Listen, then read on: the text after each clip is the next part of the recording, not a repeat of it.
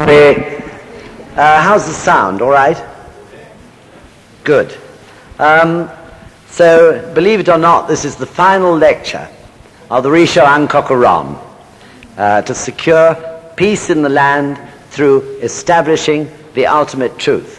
So it's taken us 11 lectures and more than 2 years to get through this most important work. And I think you will agree with me that on that long journey, none of it's been boring. So we've been really grappling with this thesis in considerable detail. And as you know, it was written as a result of the appalling times that Japan was going through in the 13th century when Nichiren Daishonin wrote this. And it clearly explains that the solution to all those problems is nothing else but through establishing the ultimate truth. And every step of the way, I think you'll agree with me, in each lecture, each paragraph of the gosho, we became increasingly aware that the ills of Japan in the 13th century are in no way different whatsoever to the ills which the whole world is suffering from today. So the solution to the ills of the world, of course, is the same. In the end, there is no other way but for people to understand the ultimate truth. And this, of course, is our task and is achieving what we term Kosen Rufu.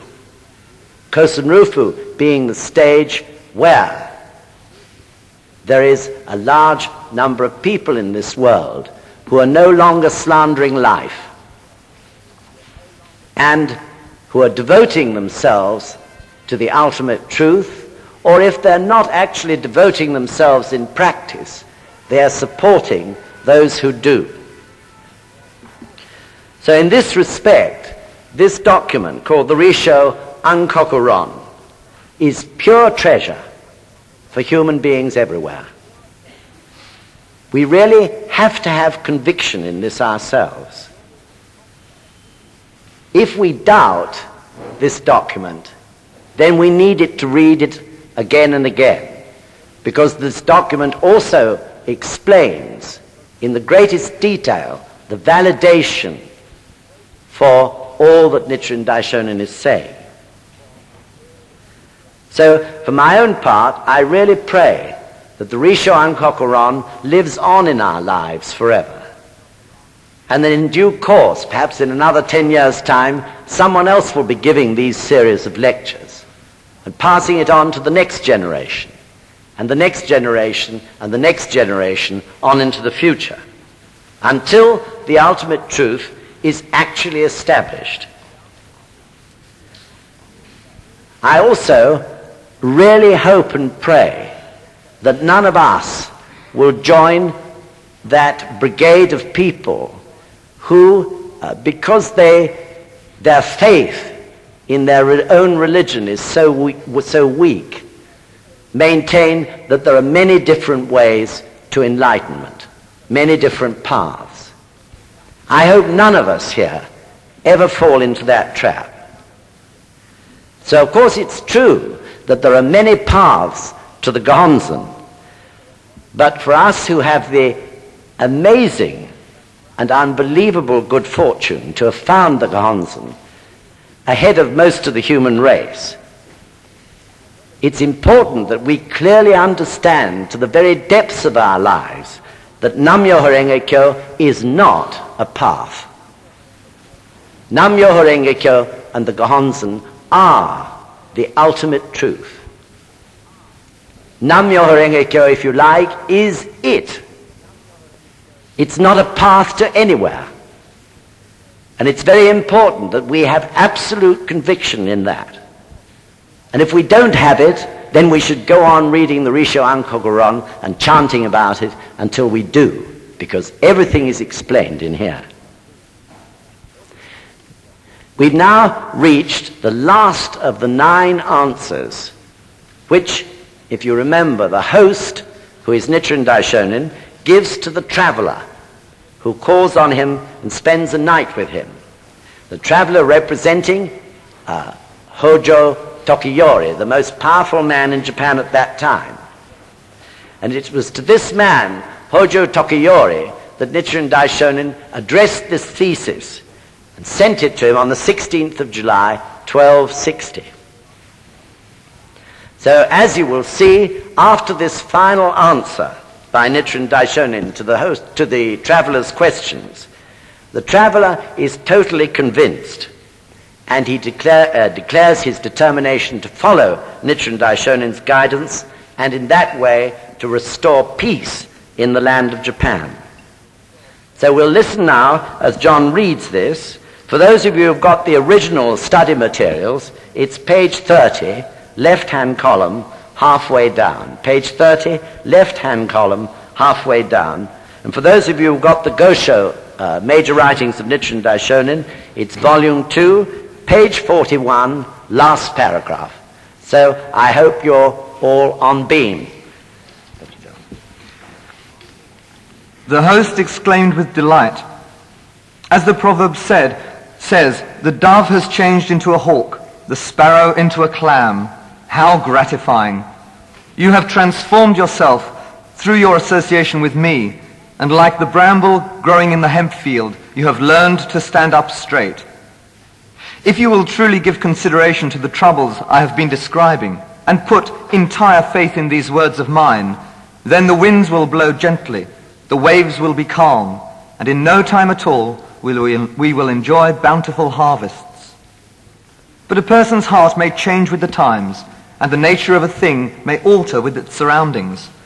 Just as the moon in the water will be tossed about by the waves, or the soldiers in the vanguard will be cowed by the swords of the enemy, so, although at this moment you may say you believe in my words, I fear that later you will forget them completely. Now, if we wish first of all to bring security to the nation, and to pray for our present and future lives, then we must hasten to examine and consider the situation and take measures as soon as possible to remedy it. Why do I say this? Because of the 7 types of disasters described in the passage from the Yakushi Sutra that I cited earlier, 5 have already occurred. Only 2 have yet to appear: the calamity of invasion from foreign lands and the calamity of revolt within one's own domain. And of the 3 calamities mentioned in the passage from the Daijuku Sutra, 2 have already made their appearance. Only 1 remains: the disaster of warfare. The different types of disaster and calamity enumerated in the Konkomyo Sutra have arisen one after the other. Only that described as bandits and marauders from other regions invading and plundering the nation has yet to materialize. This is the only trouble that has not yet come. And of the 7 calamities listed in the Ninno Sutra, 6 are now upon us in full force. Only 1 has not yet appeared: the calamity that occurs when enemies rise up on all 4 sides and invade the nation.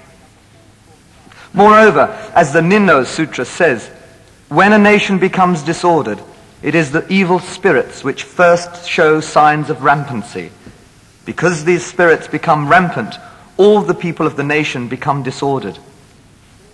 Now, if we examine the present situation carefully in the light of this passage, we will see that the various spirits have for some time been rampant, and many of the people have perished.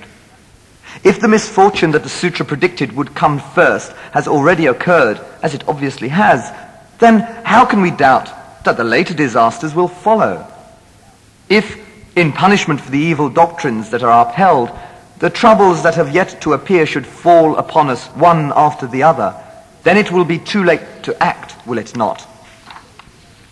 Emperors and kings have their foundation in the state and bring peace and order to the age. Ministers and commoners hold possession of their fields and gardens and supply the needs of the world. But if bandits come from other regions to invade the nation, or if a revolt breaks out within the domain and people's lands are seized and plundered, how can there be anything but terror and confusion? If the nation is destroyed and families are wiped out, then where can one flee for safety? If you care anything about your personal security, you should first of all pray for order and tranquility throughout the 4 quarters of the land, should you not? It seems to me that when people are in this world, they all fear what their lot may be in the life to come. So it is that some of them put their faith in heretical teachings or pay honor to those who slander the law. It distresses me that they should be so confused about right and wrong. And at the same time, I feel pity that, having embraced Buddhism, they should have chosen the wrong kind. With the power of faith that is in their hearts, why must they vainly give credence to heretical doctrines? If they do not shake off these delusions that they cling to, but continue to harbor false ideas, then they will quickly depart from the world of the living and fall into the hell of incessant suffering.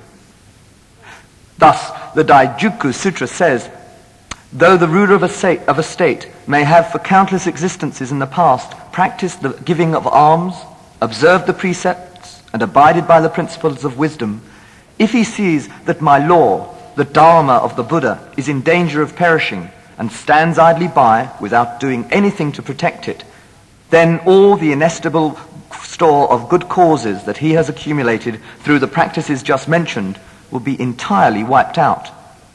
Before long, the ruler will fall gravely ill, and after his life has come to an end, he will be reborn in one of the major hells. And the same fate will befall the ruler's consort, his heir, the great ministers of the state, the lords of cities, the village heads and generals, the magistrates of districts, and the government officials. The Ninno Sutra states, if a man does injury to the teachings of the Buddha, he will have no filial sons, no harmony with his close relatives, and no aid from the heavenly deities. Disease and evil spirits will come day after day to torment him. Disasters will descend on him incessantly, and misfortunes will dog him wherever he goes. And when he dies, he will fall into one of the 3 realms of hell, hunger, or animality. Even if he should be reborn as a human being, he will be destined to become a slave in the army. Retribution will follow as an echo follows a sound, or a shadow follows a form. A person writing at night may put out the lamp, but the words he has written will still remain. It is the same with the destiny we create for ourselves in the threefold world. The 2nd volume of the Lotus Sutra says, one who refuses to take faith in this sutra and instead slanders it will, after he dies, fall into the hell of incessant suffering. And in the Fukyo chapter in the 7th volume it says, for 1,000 aeons they dwelt in the hell of incessant suffering and underwent great pain and torment. In the Nirvana Sutra we read, if a man separates himself from good friends, refuses to listen to the true law, and instead embraces evil teachings, then as a result he will sink down into the hell of incessant suffering, where he will experience indescribable torment. When we look at this wide variety of sutras, we find that they all stress how grave a matter it is to slander the law. How pitiful that all men should go out of the gate of the true law and enter so deep into the prison of these perverse dogmas. How stupid that they should fall one after the other into the snares of these evil doctrines and remain for so long entangled in this net of slanderous teachings. They lose their way in these mists and miasmas and sink down amid the raging flames of hell. How they must grieve, how they must suffer. Therefore, you must quickly reform the tenets that you hold in your heart and embrace the one true vehicle, the single good doctrine of the Lotus Sutra. If you do so, then the threefold world will all become the Buddha land. And how could a Buddha land ever decline? The regions in the 10 directions will all become treasure realms. And how could a treasure realm ever suffer harm? If you live in a country that knows no decline or diminution, in a land that suffers no harm or disruption, then your body will find rest and security, and your mind will be calm and untroubled. You must believe my words. Heed what I say. The guest said, since it concerns both this life and the lives to come, who could fail to be cautious in a matter such as this? Who could fail to agree with you? Now, when I examine the passages you have cited from the sutras and see exactly what the Buddha has said, I realize that slandering is a very grave offense indeed, that violating the law is in truth a terrible sin. I have put all my faith in one Buddha alone, Amida, and rejected all other Buddhas. I have honored the 3 Pure Land Sutras and set aside the other sutras.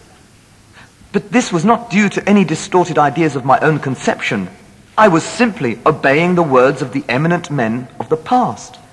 And the same is true of all the other persons in the 10 directions who follow the Pure Land teachings. But now I realize that to do so means to exhaust one's inborn capacity in this life and to fall into the hell of incessant suffering in the life to come. The texts you have cited are perfectly clear on this point, and their arguments are detailed. They leave no room for doubt. With your kind instruction to guide me, I have been able, bit by bit, to dispel the ignorance from my mind. Now, I hope we may set about, as quickly as possible, taking measures to deal with these slanders against the law, and to bring peace to the world without delay, ensuring that I may live in safety in this life and enjoy good fortune in the life to come. But it is not enough that I alone should accept and have faith in your words. We must see to it that others as well are warned of their errors. Thank you very much, John. So at last, as you see, the guest has completely understood that the only way to rid the land of its problems and troubles is to reject inferior teachings and concentrate the lives of everybody in the land on the ultimate truth. And he points out in those paragraphs that, of course, it's the people who are led astray by the priests and monks who have been teaching those inferior sutras. Therefore, the only way to overcome the problem in actuality is for both the government and the people to stop making offerings to such priests and monks. Now, this is a very important point, because at that time the ruling authorities were solidly sponsoring such sects as Zen and Shingon, and it was these sects and the priests and monks in charge of them who in turn were persuading the government to persecute Nichiren Daishonin. And in the final paragraphs which you've just heard, Nichiren Daishonin also warns that urgent steps have to be taken to stop the inferior teachings from spreading any further. Otherwise, he says, the 2 remaining calamities or disasters which are predicted in the earlier sutras of the Buddha, which will befall those people or countries who are slandering the law of life, will inevitably occur. And those 2 remaining disasters, which have not yet appeared, though all the others have, are civil war and invasion by a foreign power. So in emphasizing this point, through his understanding of all the teachings of Shakyamuni Buddha, Nichiren Daishonin was making a very important prediction. In fact, of course, the ruling authorities of those times completely ignored the RISSHO ANKOKU RON. But, exactly as predicted, both these disasters of civil war and foreign invasion took place exactly as he said they would, validating in the process, of course, everything that he'd said in the RISSHO ANKOKU RON. Civil war broke out whilst Nichiren Daishonin was in exile on Sado Island after they had tried to behead him on the beach at Tatsunokuchi. And it's incredible to note that in the case of foreign invasion, the first step towards it took place exactly 7 years and 7 months from the date on which the RISSHO ANKOKU RON was presented. That first step being the arrival of Mongol emissaries in Japan with an ultimatum. Then, amazingly enough, since Japan rejected the ultimatum, the first invasion by the Mongols took place exactly 14 years after the RISSHO ANKOKU RON was written. And the second invasion took place exactly 21 years after the RISSHO ANKOKU RON was written. So bearing in mind the relationship between the figure 7 and the 7 characters of Nam-myoho Renge-kyo, and our understanding of the importance of this figure, we can see that the rhythm of life works both in great happenings and disastrous happenings. And these happenings of foreign invasion occurred and manifested themselves, measured in time by multiples of 7, multiples of Nam-myoho Renge-kyo. So through this we can really see the rhythm of the law of life at work. So now we're going to take paragraph by paragraph, and in the usual way I'll ask John to read the first bit. The host exclaimed with delight, "As the proverb says, the dove has changed into a hawk, the sparrow into a clam. How gratifying! You have transformed yourself through your association with me, and like the bramble growing in the hemp field, you have learned to stand up straight. If you will truly give consideration to the troubles I have been describing, and put entire faith in these words of mine, then the winds will blow gently, the waves will be calm, and in no time at all we will enjoy bountiful harvests. But a person's heart may change with the times, and the nature of a thing may alter with its surroundings. Just as the moon in the water will be tossed about by the waves, or the soldiers in the vanguard will be cowed by the swords of the enemy, so, although at this moment you may say you believe in my words, I fear that later you will forget them completely. You have transformed yourself through your association with me, and like the bramble growing in the hemp field, you have learnt to stand up straight." Now, in this sentence, Nichiren Daishonin is emphasizing the importance to our lives of the people with whom we associate. It's a human tendency, of course, to be strongly influenced by our environment. But equally, as Buddhists, we know that through the principle of Esho Funi, the inseparability of man and his environments, we too can have great influence on our environment. So Nichiren Daishonin is saying it is important that through the power of our practice we establish a good environment containing valuable friends and influences, and especially, of course, the Gohonzon itself. So I guess most people today want to live happy, valuable, peaceful lives. They long in their hearts for this. But it is the environment which, playing on their desires, causes them to plunge down the wrong track. Not only people, but it's the same with countries. There is a chain reaction. One country following the wrong philosophy of life will cause another country, and then another country, and then another country to go the wrong way for the people's happiness. And we can see this today, of course, in the events that surround us, in the tragedies of Eastern European countries,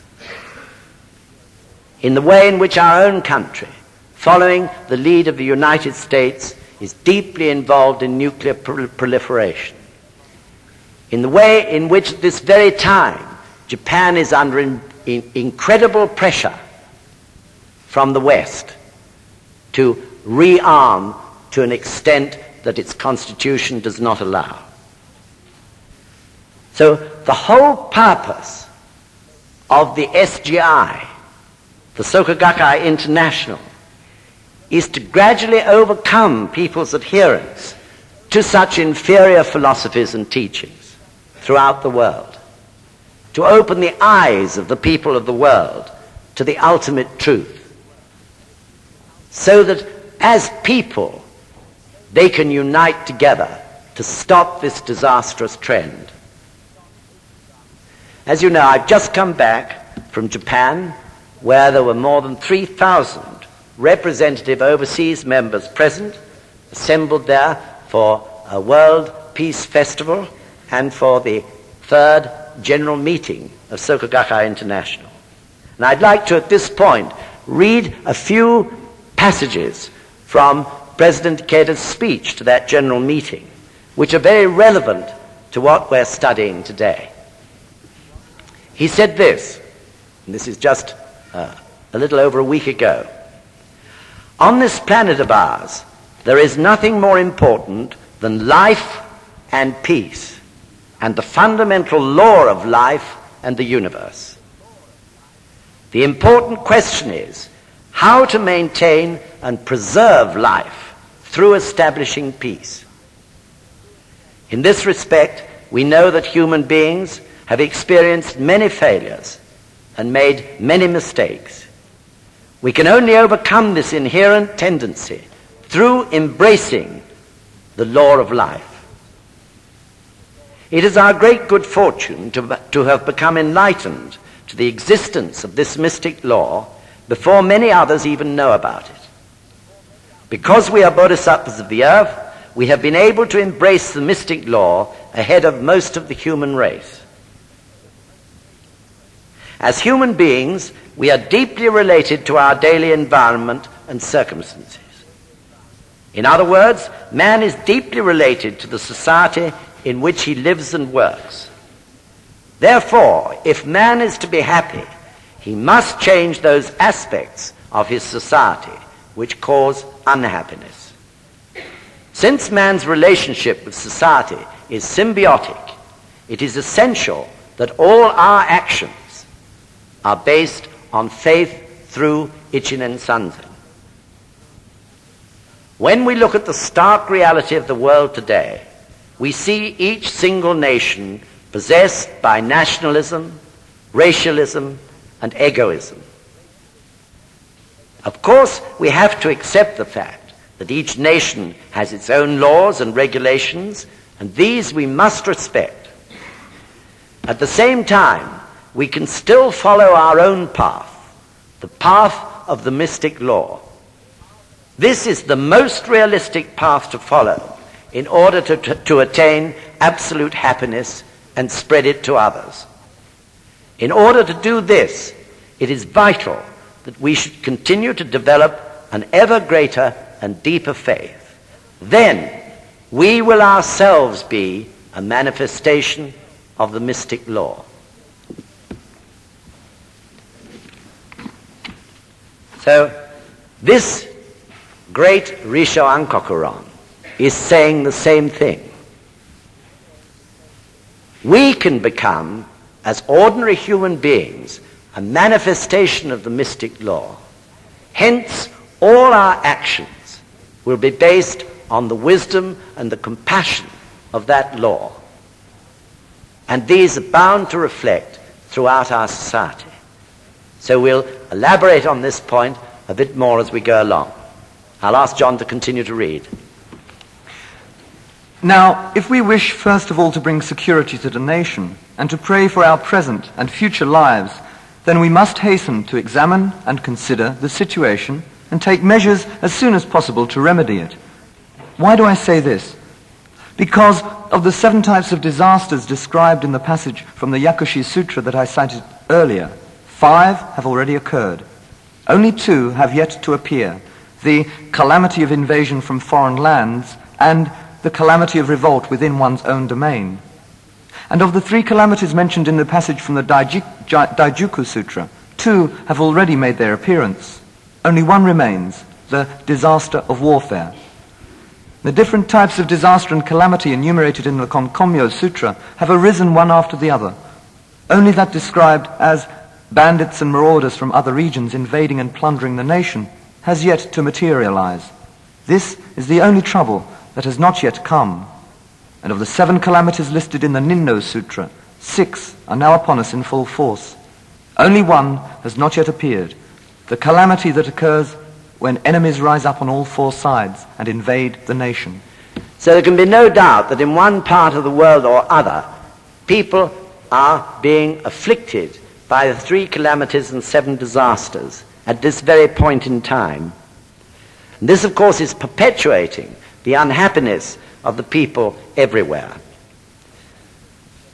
The three calamities, as expressed in the Daijoku Sutra, are inflation, war, and pestilence. The seven disasters, as expressed in the Yakushi Sutra, are epidemics, foreign invasion, civil war, unseasonable storms, unseasonable droughts, changes in the heavens which have a deep and profound effect on nature, and eclipses which have a similar effect. So Nichiren Daishonin is saying here that unless we keep moving, these disasters will never abate. On the contrary, they will increase. So the only solution, of course, is shakabuku, teaching others about the existence of the ultimate truth.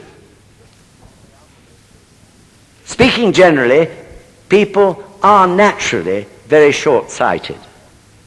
They can't see below the surface of the problems which beset the world today.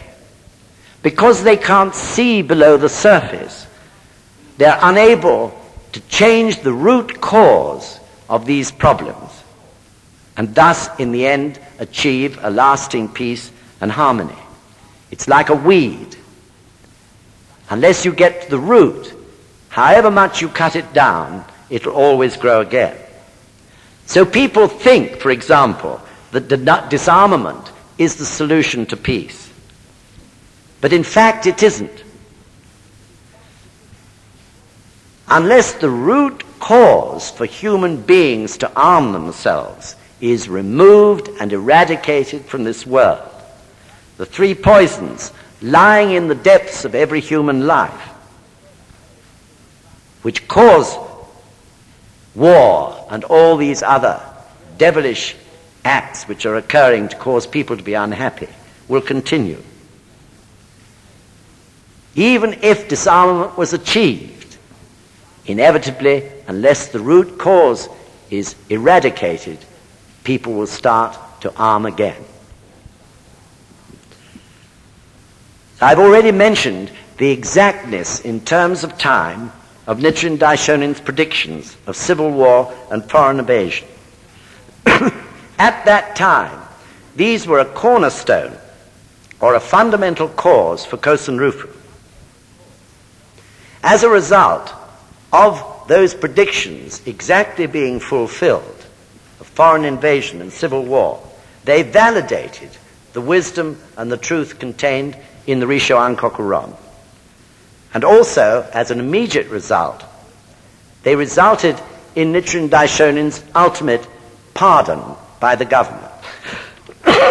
Through this, he was able to retire to Mount Manobu, as you know, and there he laid the foundations for Kosen Rufu, training his disciples and inscribing the Daigo Honsen, all of which took place in the last 8 years of his life. Okay, let's go on. Moreover, as the Ninno Sutra says, when a nation becomes disordered, it is the evil spirits which first show signs of rampancy. Because these spirits become rampant, all the people of the nation become disordered. Now, if we examine the present situation carefully in the light of this passage, we will see that the various spirits have for some time been rampant, and many of the people have perished.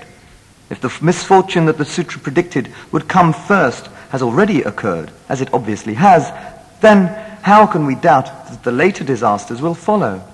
If, in punishment for the evil doctrines that are upheld, the troubles that have yet to appear should fall upon us one after the other, then it will be too late to act, will it not?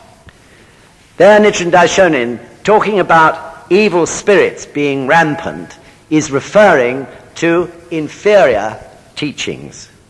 Inferior teachings which sap people's life force and unbalance their lives, and as a result, of course, create chaos and disorder in society itself. In the gosho, the person and the law, you all know that important passage which reads, "Since the law is supreme, the person is worthy of respect. Since the person is worthy of respect, The land is sacred. Therefore, to establish a peaceful, prosperous, and happy land, the law or teaching must be supreme. I don't think in all the world there are any peaceful, prosperous, and happy lands at the moment, in truth. Each and every problem in the world today can therefore be traced back to inferior teachings.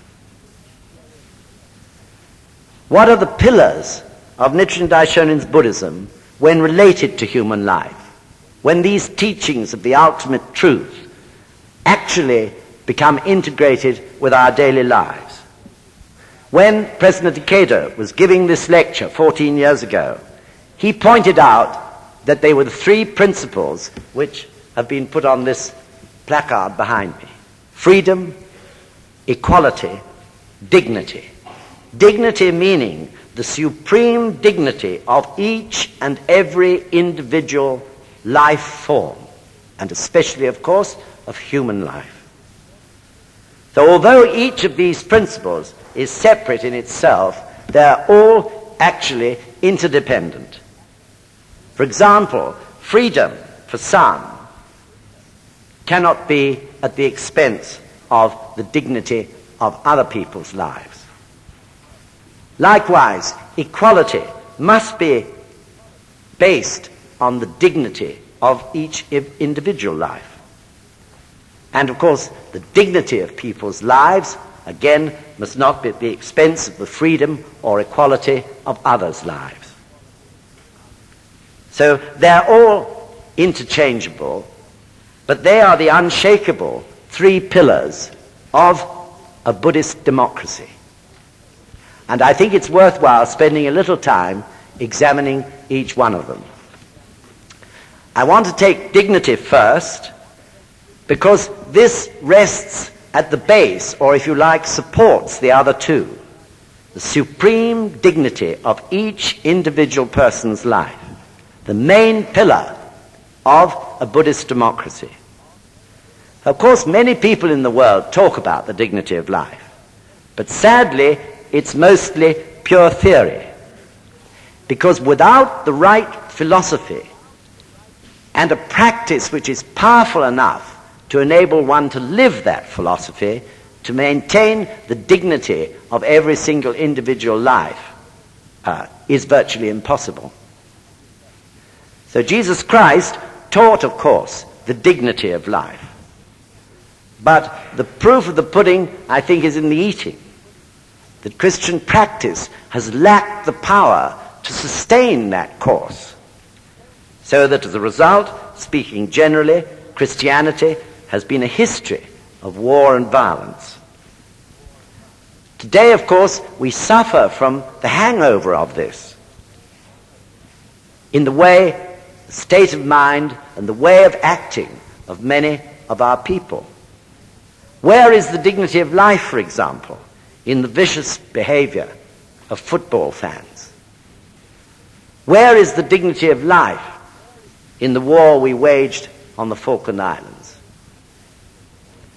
Absolutely the only way the supreme dignity of life can be preserved and respected and sustained is through following a philosophy and practice which enables one to reveal the highest state of human life.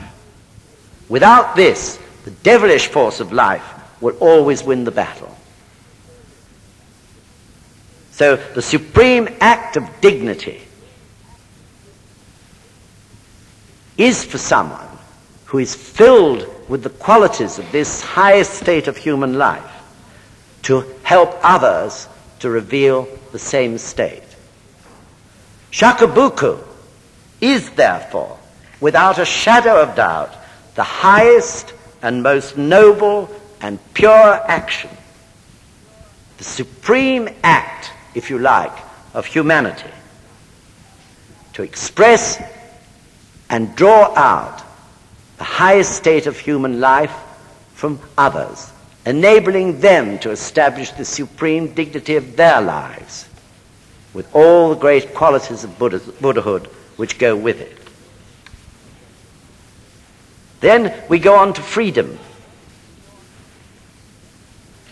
I think it would be fair to say that in this country today, the concept of freedom is still freedom from the dogma and the commandments and the moral code of Christianity.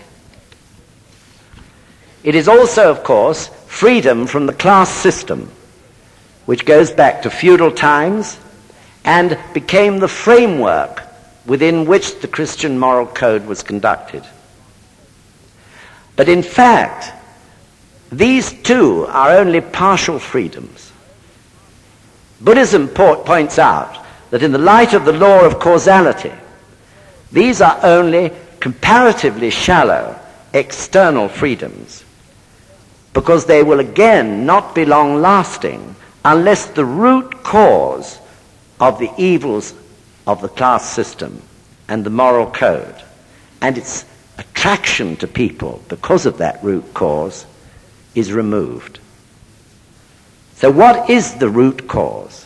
Again, it is inferior and incomplete religious teachings, which, because of their inadequacy, had to resort to a moral code based on fear and hierarchical domination. So what is the solution to this? Bearing in mind that all phenomena, and therefore our environment, are in a state of constant flux, true freedom is developing the power within oneself to have freedom from influence by external conditions, whether they be social, political, or religious, if they are against the supreme dignity of one's own life. And of course, it is finding freedom in the battle within oneself, which means freedom from control by one's shallow desires, or if you like to put it that way, the dark side of life. Freedom from the chains of our unhappy karma, and freedom from the sufferings of life. And this inner transformation can only be attained by a religion which has the power to bring out the highest state of human life. And then equality. Equality, of course, is also preached in Christianity. All human beings are stated to be equal before God, and indeed born in his image. But the question is, does God appear to create human beings equally? Despite that, politics, economics, philosophy and so on have traditionally preached equal rights for everybody. But in fact, we know quite well this has proved to be pure theory throughout history. Buddhism points out the truth that in fact, of course, everyone is different. There are great inequalities because of karma. People's natures too are different. Everyone has different abilities and a different potential. It's not surprising, therefore, that although it is supposed to be based on Christian ethics, Western democracy has emphasized freedom far more than the difficult problem of equality. Wherever we look, we see inequality. Employers, employees, rich against poor, racial problems and so on. In nearly every field of society, there are acute inequalities. And as a result, we see frustration and anger, riots and wars. But even despite all that, we are still not equal. If we look on the other side of the sociological scene, we see communism, which has found itself to be emphasizing equality rather than freedom. Equality, that is to say, in material well-being. However, the truth of the matter is that to impose this principle of equality on people who are innately different has resulted in a rigid and restrictive system, social system, which in turn has restricted people's freedom. As a result, we see the same as on the other side of the coin: frustration, anger, riots, and sometimes war. So you can see that in the case of both Christianity on the one side and communism on the other side, the two religions, if you like, of the West, freedom and equality don't bed down at all